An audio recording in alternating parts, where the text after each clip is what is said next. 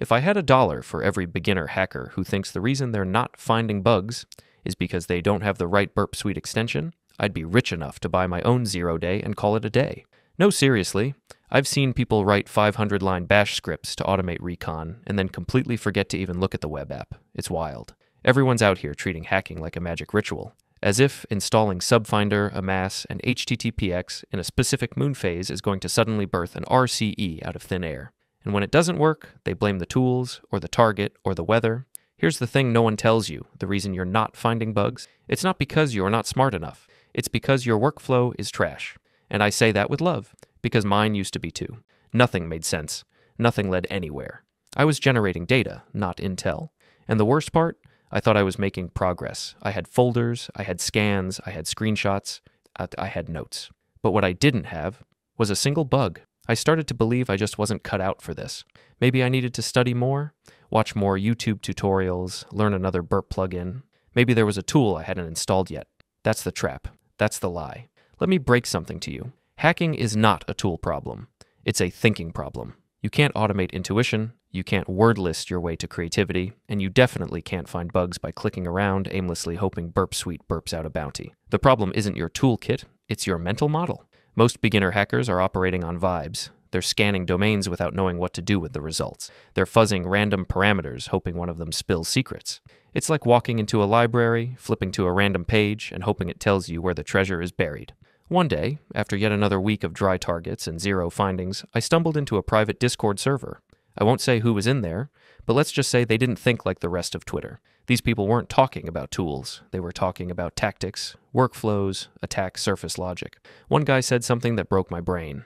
I don't scan for subdomains, I scan for value. I sat there like, what the hell does that mean? But the more I watched, the more it made sense. These people weren't guessing, they were mapping, strategizing. Their recon wasn't passive, it was investigative. They'd start from a target's business model, not its DNS records. They'd ask, what data do they care about? And where would that data logically flow through this app? That's when I realized I was playing a different game, and I was losing. I went back to my recon process and nuked it. Gone were the endless bash one-liners. Instead, I built a workflow, yes, a literal visual map, of how I approach targets. Enumeration came after asking the right questions. Passive recon became guided recon. Every tool had a job, and every result had a next step. I wasn't just collecting data, I was building a case. And suddenly bugs started to appear. Like they were always there, I just wasn't tuned in. There was this one target. Looked boring on the surface. Everyone said it was picked clean, but I noticed a pattern in their subdomain naming.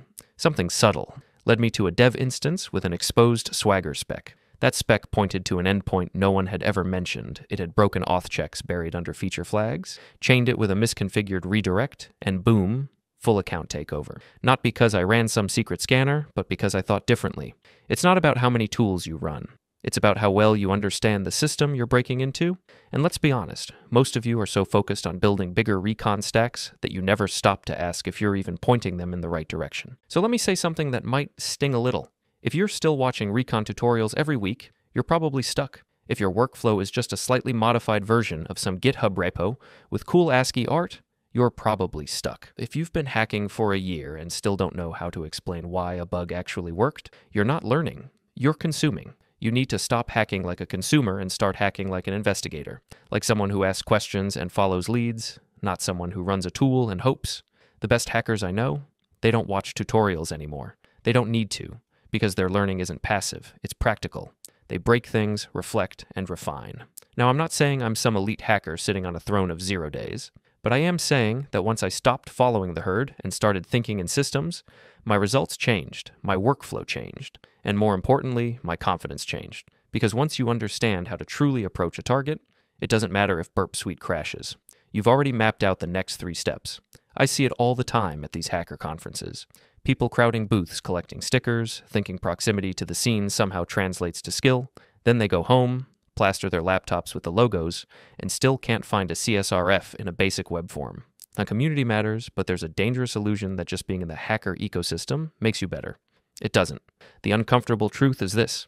Most of you aren't finding bugs because you're hunting where everyone else is hunting, using the same tools everyone else is using, thinking the way everyone else is thinking. You're all fighting over the same small pool of obvious vulnerabilities.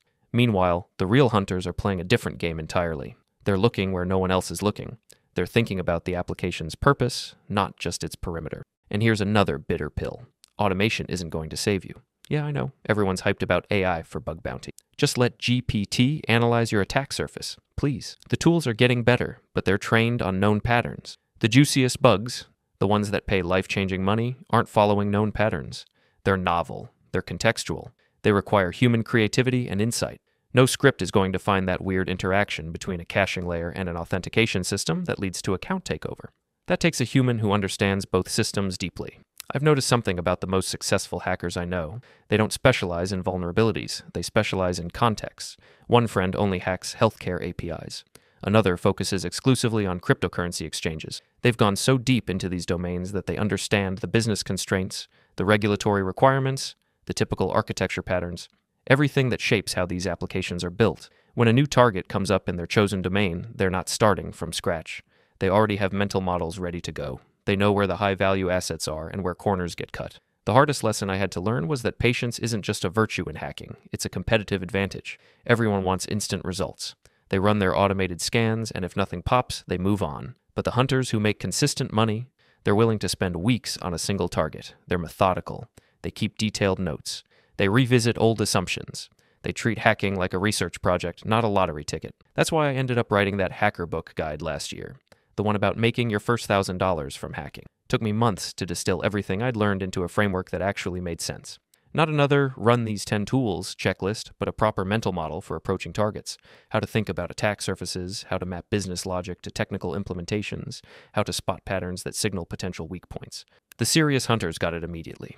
It's the difference between buying a fish and learning how to catch your own, and honestly, seeing people apply those frameworks and start landing their first bounties, that's been more satisfying than any bug I've caught myself. Look, I get the appeal of the shortcut, the magic bullet, the ultimate recon methodology that will finally unlock all those bounties. But it doesn't exist. What exists is the hard, unglamorous work of truly understanding a system, its code, its context, its creators.